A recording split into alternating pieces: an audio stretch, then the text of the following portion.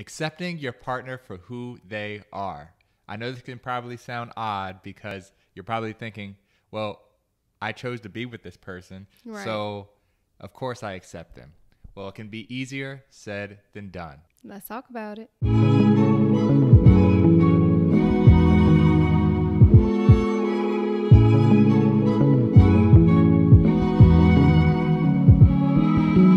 Now, today we got a kind of a weird one because when we talk about acceptance within a relationship, that is something that's not discussed too often because it's like, of course, I accept my partner, just like how I said in the intro. Yeah.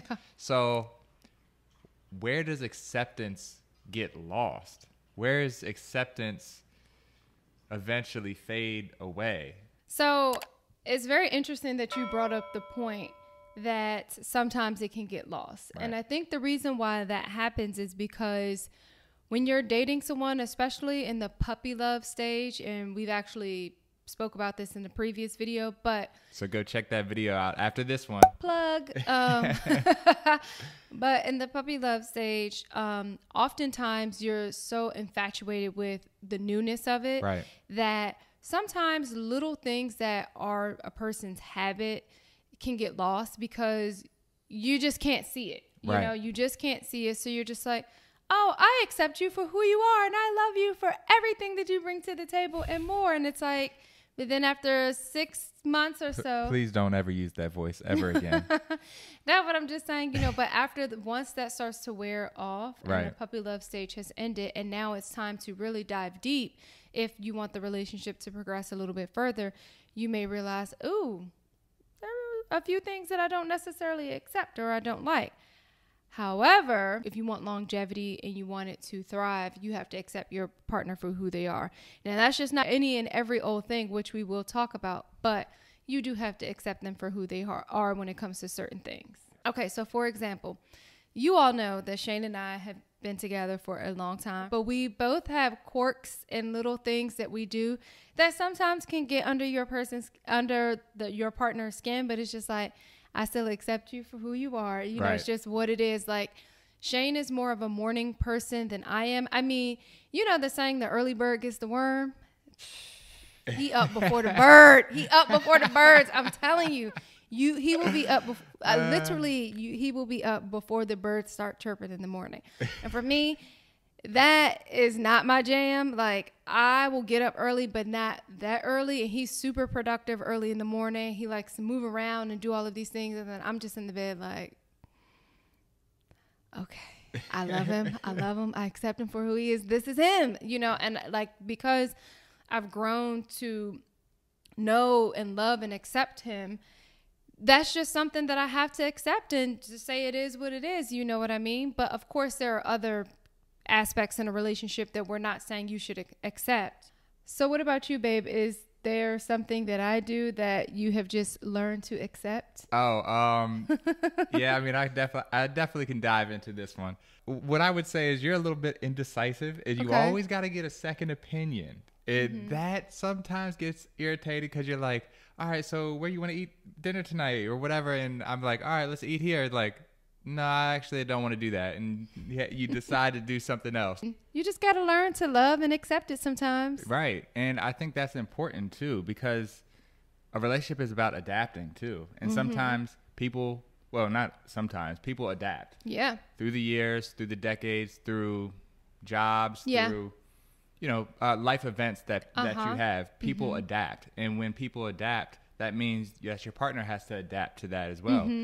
So you individually and your partner, you guys are moving as a unit now. So you guys both have to adapt to some of the changes that might happen. Yeah. And that comes with acceptance, because accepting somebody that is evolving into maybe somebody else, or evolving into a new space, or evolving into a new space. I think that's important for a relationship to be able to adapt to that and to grow through that. I think that's really important. So at the first sign of somebody not doing exactly what you would do in a situation doesn't necessarily mean it's a deal breaker. Doesn't mean it shouldn't mean that it's a deal breaker. Yeah. Now, of course, like what she was saying, whether it's something extreme like mental or physical abuse or habitual cheating and things like that, like those things unacceptable straight off the bat. Like, but we're talking about little quirks. And the thing is, when it comes to people, me, you, and everybody else, we're all human. We all have flaws. We all have different quirks to us and things that our partner may not 100% agree with or be the same on. But it's about coming together as a unit and making sure that you guys are able to both accept each other and keep that acceptance. Because once acceptance is lost, sometimes that can be the deal breaker, because now you no longer accept this person. And it's more so like, I kind of want to get out of this relationship. Because you no longer accept. And I think that as long as you keep that in the forefront as you're growing in your relationship, that there will be transitions in your relationship. And with there being transitions in your relationship, as it will be with your partner. So you have to give your partner some grace at the same time as well. Now, if they go in a way that just doesn't completely align with like your morals and your values, then that's also different as well, because there are some things that I do think that you have to completely be on board with, or it just may not work. And it can be things such as religion. It can be things such as, children, etc. Those aren't necessarily complete deal breakers, but I'm just saying, if that is for you, then that is something to consider. But all in all, I think that you were spot on with what you said, and I had one other thing. When it comes to acceptance within a relationship, sometimes the acceptance gets lost, not even for something that has changed. It's more so just people get out of that puppy love stage and that thrill of the beginning stages of a relationship, and they start to nitpick at things that were always there, but now it's just like, okay, now I'm bored, I want to get into the next relationship.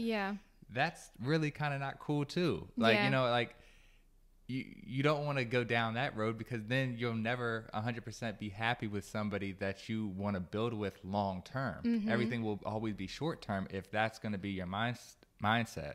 But, that's just our thought. That's just our take on it. Acceptance, like we said, is huge. And it works both ways. One person can't completely conform to what you want them to be, and vice versa. And I think with acceptance will also help there be balance in a relationship as well.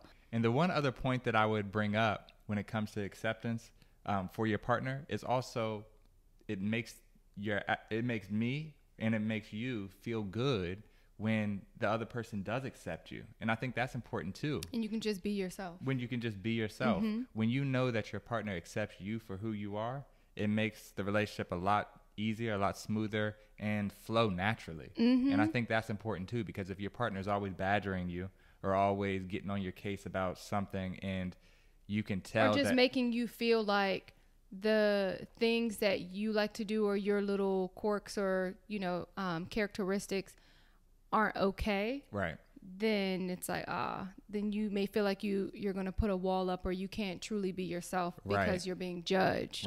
Now, I think it's healthy for you to have good conversation about how you guys can move together in a space to go forward. I think that's healthy. But when you're starting to get the feeling that your partner is always on your case about the things about your personality, your characteristics, or some of the habits that you have that are okay, but it's just something that they don't like, then that can be a little bit stressful on the relationship too. So and it goes back to communication. So if there are some things, it may be something that can be worked out, but you just have to communicate about it, because if you just harbor it and not say anything, then it can bubble over and turn into something even bigger that wasn't probably even your intention to begin with, but it just snowballed into something bigger.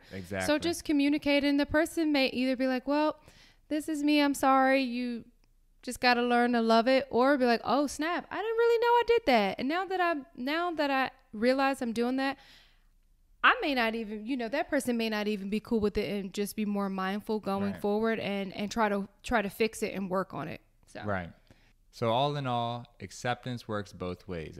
So with that said, we really hope that you guys enjoyed the video today and got some value out of this conversation. Please note that there will be more talks like this to come. And with that said, we're going to sign off today. I'm Jen. And I'm Shane. Enjoy the journey.